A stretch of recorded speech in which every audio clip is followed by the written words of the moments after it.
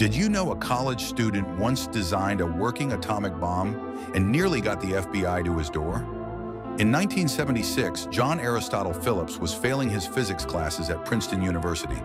Desperate for a project that would save his grades, he chose the most dangerous topic imaginable. He wanted to prove that nuclear secrets weren't really secret at all. Phillips spent months in the library, gathering declassified government documents and scientific papers. Piece by piece, he figured out uranium enrichment ratios and detonation timing mechanisms. He calculated blast yields and designed precise triggering systems using only public information. When he submitted his thesis, his professor went pale reading the blueprints. The design was completely functional and could destroy Manhattan. Within days, the FBI showed up at his dorm room and confiscated everything. They realized a terrifying truth.